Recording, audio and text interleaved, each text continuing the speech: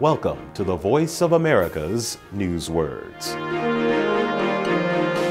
This news word involves the story of refugees coming to the Australian island of Nauru. Deliberately.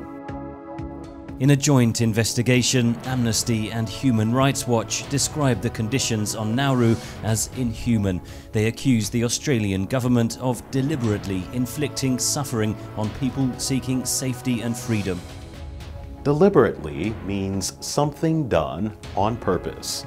In Australia, the investigators' report says the government was treating refugees badly for the purpose of stopping others from arriving. Deliberately also means something that is done slowly and carefully.